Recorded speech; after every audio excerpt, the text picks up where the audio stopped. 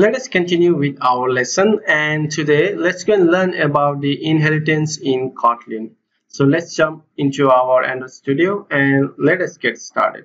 So first of all, let's go over here and create a new activity, and I'll just go to activity and I'll create an empty activity, and let us call this one as Yamaha. So YA Yamaha, right? So Yamaha is our bike or a motorbike, so a motorcycle we can call it. Just click on finished. So we have one Yamaha activity over here, and if you notice over here, this is we cannot inherit a car because car is a car, and Yamaha cannot be a car, right? So if Toyota is a car, right? Toyota is a car as well as a Ford is a car, but Yamaha is not a car, it's a motorbike or a motorcycle. So let's create a one class over here, and let's call it as a bike. And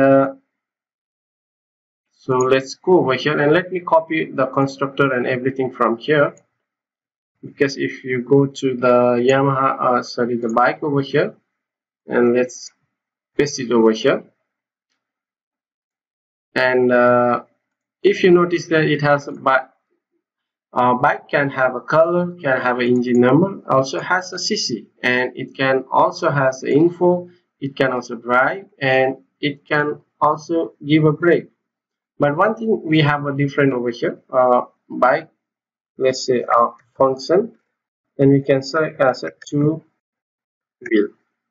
So bike has a two wheel, and but if we go to the car and let's create a new function over here, and function will have a four wheel, and let's create a printout.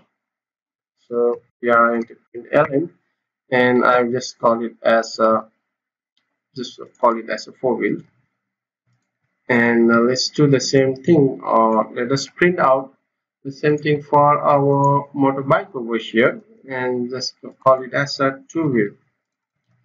So if you notice over here, what's the difference is only we have one function different, that is a two wheel, and a car has a four wheel, and rest of the things that we have is the duplicate. So car also has the, it also has info, drive, and give brake. So these are all of the behavior of the car.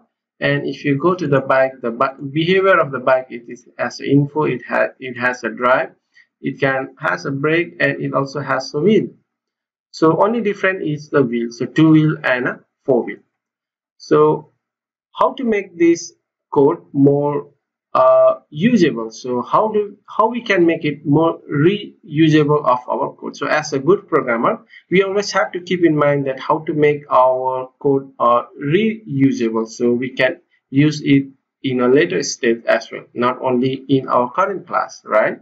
So as to become a good programmer, we need to learn all of this. So let us create a new class over here, and I will just make it as, and let us call it as a VI H, sorry, it's not VI, so it should be VEHICL, vehicle, and we have a class of a vehicle. And what we'll do now is we'll just copy all of this. So let me copy from the function, let me cut this one and just paste it to our vehicle class over here. And now let me just comment this init method, so I don't need it for now. Okay, so let me comment all of this for now, and let's remove the constructor from here. So let us remove the constructor from our car, and we only have one method, which is a four wheel. And let's go to the bike, and let us remove the constructor from here, and let us also comment this one too. So let's comment this one too, and let's go to this function. Let us remove this, we don't need it. So let's remove this one, and it has implemented one function, which is two wheel, and our car has a four wheel. So we have created a, sorry, let's go to a vehicle. So we have this vehicle class and it has a drive and give brake. So let us create a properties for us. So let's say a val, and I can call it as a color, colors, and that's of a string data type, which is of a empty for now. And let's create another variable or property of an engine number. So let's copy this one, paste it over here, and we can call it this one as int data type. So it's of a 0 by default. And we have another one which is of cc. Let's copy this, and let's say val cc is of a string data type, and we can set it as default as a empty string. So we have a three variable. So let's, okay, so I think that should be fine. We have a three property over here: color and engine number and cc. And for info, I think what I should do over here is let me remove this function. I think we don't need it, or else we can just keep it as over here. And so we have this vehicle class, right? And we have a car as well as a bike over here. So how do we inherit this vehicle class? So we need to inherit vehicle to our class as well as a bike in order to get access to info, drive, and brake functionality. So it has property now, and as well as it has a functionality, like it has a behavior. So it has property and a behavior. So how to make use of that is we can inherit it. So we can inherit our vehicle class, vehi vehicle class, and let's have a constructor and just copy this one, and let's do the same thing for our bike, and let us inherit from a vehicle class. And if you notice, we have some error over here with red line that says that this type is a final, so it cannot be inherited. So what we have learned previously, if you remember that when we are taking our classes on our classes and Kotlin classes, at that time I mentioned that classes are by default final. So by default it is a final. So final. So by default it is final. So if you see over here, it's a redundant modifier, which means that by default the class is final. So if the class is final, then we cannot inherit. So if you want to inherit, then we have to make use this class as another open. So we can make use of keyword as an open, which means that now it can be inherited by another class. So now the error is gone, and you can see that we have inherited from a vehicle, as well as this car class has inherited from a vehicle. So now there is a relationship between a car and a vehicle. So what do you think? That car is a vehicle? Is it correct? Yes, that car is a vehicle, and there is a relationship now. It's our relationship. A car is a vehicle, as well as if you say notice over here, bike is a vehicle. Is that correct? Yes, absolutely correct. Bike is a vehicle, and a car is a vehicle. So that's why we have inherited from a vehicle class. So we have implemented our properties as well as a behavior over here, and we have inherited the vehicle class, which means that whenever we inherited from our superclass or a parent class, then we have access to all of this. So the child class, which is a bike as well as a car, will have access to all of these properties as well as a behavior. So that may be a bit confusing for you now. So let's go and see how to make use of it. So let's say we go to our, we have created one class over here, right? So I think somewhere here, Yamaha. So now let's create let me create a variable of this one. Say as a val is Yamaha. Okay, let's say Yamaha activity, or just let's call it as a Yamaha. And what are this equals to? Now it needs to create an object from a bike. And now we have a new object from a bike which is of Yamaha. And now if you go over here, Yamaha, Yamaha dot, now we have access to two wheel, right? And if you go down, we will have access to this method too. So info, drive, and brake. So let's make use of that one. Sorry, let's go over here and let's copy this one, and let's say that we have info. We can access info, and if you go over here, we can access that is of drive. And we also have another method which is of a keep brake. So let's go over to this activity and keep brake. So if you notice over here, we have access to all of this method. But if you see in the bike, we have only created one function which is of two wheel.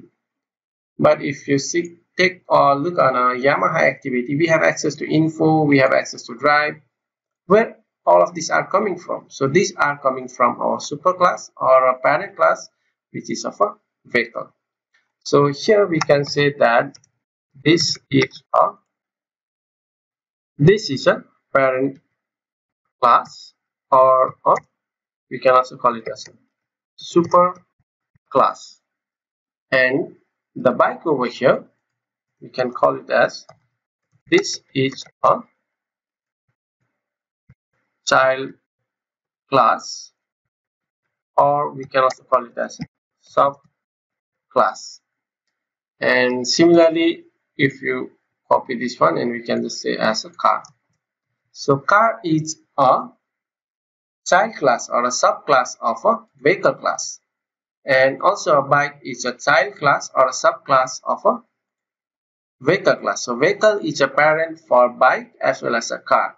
And we have each a relationship. So car is a vehicle and bike is a vehicle. So which means that there is a relationship, and that relationship we can call it as a child and parent, or a parent and child relationship. So a vehicle is a parent class and our child class is a bike as well as a car. So which class is inheriting from a parent class, that is become a child class, and the class that we are inheriting is always a parent class. So whenever we are inheriting from a parent class, then we'll have access to all of this method as well as properties. So we can set over here. Let's go to our Yamaha activity, and before we can make use of info, we need to set the value for our properties. The color is let's say equals to yellow, and why it's saying that val cannot be reassigned. So why we cannot create a val over here is because we need to make it as a var. So let's make it var. So let's say var. So now we can assign it, and Yamaha dot we have an engine number, and let's give a value, a random value. And Yamaha dot we also have a color, engine, as well as a CC. And CC is of a string data type, so let's say 250 CC. So if we run this class, then we should get print of all of this. And why not we copy all of this, and let's go to our fraud activity over here, and let us remove all of this, just paste this one. And now instead of a bike, we need to, let's create an object of a fraud over here, and let me copy all of this and just paste it over here. And instead of bike, now what we have to inherit, this is a fraud is a car, so we need to inherit it from a car. And car doesn't has a two wheel, it has a four wheel. And if you run this class now, and let's wait for the Gradle build to finish. So let's go to the run over here, and let's check for the printout. So we have printout a four-wheel, yellow, and whatever we pass the CC, and I'm driving and I'm on brake. So if you notice over here that what we did is we have now a parent as well as a child class, and whatever functionality that it was previously we were implementing in a car as well as a bike, so now we have implemented in a vehicle. So this is our superclass, right? And sorry for the spelling mistakes, so it should be class CLASS class. And the thing over here, we have separated the code, like we have put a different logic over here. We have made our code reusable. And now if you create another class, let's say Yamaha, or you create another class, let's say another activity of Duke, or whatever you create another activity, we can access all of this. And the bike, it has only a few methods, only one method over here, and it's all of the rest is implemented in a superclass. So that's the reusable thing that we can do, and it has also made our code reusable as well as a readable code. And it's quite easy to maintain all of this kind of programming, where we can make use of inheritance, like inheriting from a superclass. So that's a good thing that we have learned about all of these inheritance in this lecture. And I hope you guys got a bit confused over here, and that's quite obvious in the first lesson. If you go and practice this one continuously, maybe you can go and watch this video 2 or 3 times and just get practice it in your own, and then it will make sense. And we'll be using a lot of all of this when we actually try to go and build some of the great application. And a great programmer, as a good programmer, we should have all of this knowledge about the inheritance and how to extend or inherit it from another superclass. So this was a quite long lesson, and I hope you enjoyed this video. And let's meet up on the next lecture, and till then, have a great day.